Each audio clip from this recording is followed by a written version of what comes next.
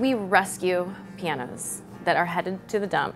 We utilize the incredible community of artists that live in Portland. And then we put them into our public parks across the city. We also go to regular old street corners. And then at the end of the summer, we donate them to forever homes.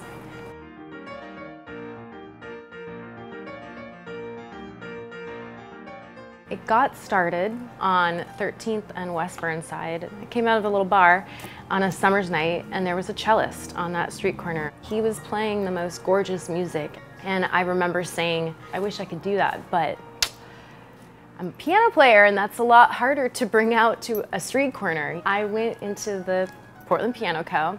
This wonderful woman was like, you know, actually we like that idea, and we'll mount a piano on a dolly, and when you want, you can push it up the street. I, found a couple friends from school. That Thursday we grabbed the piano, we pushed it up, took turns playing music. And that's really where I came up with the name Piano Push Play, because that's exactly what I'm doing,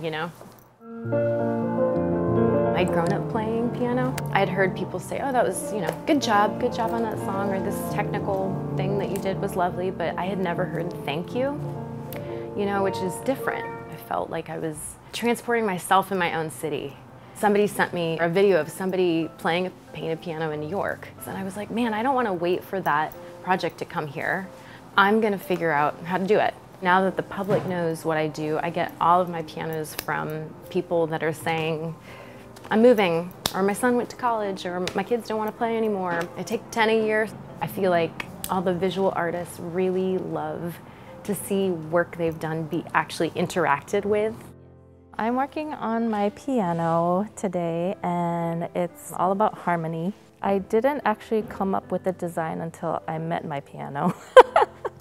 I kind of get a feel of it while I'm sanding and primering. Sune is part of Japanese folklore. She's a protector, and all of these flowers, they symbolize resilience, and dragon's another good luck symbol. So this whole piano is just a good luck symbol. The last 2 years have been really hard on everyone. This project is kind of like a reminder for all of us that we can still come here and experience joy together.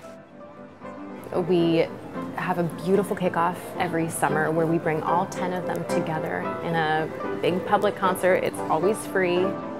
They stay outside the whole time. They are tuned every couple of weeks. There's no barriers to access, literally, because we're just saying, if you feel like it, come up and play.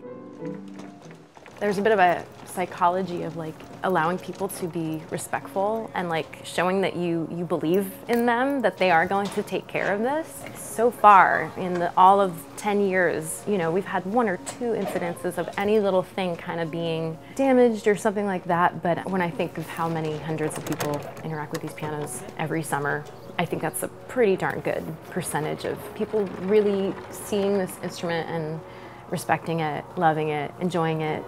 I'm hoping that it just brings a little bit more magic to everybody's summer.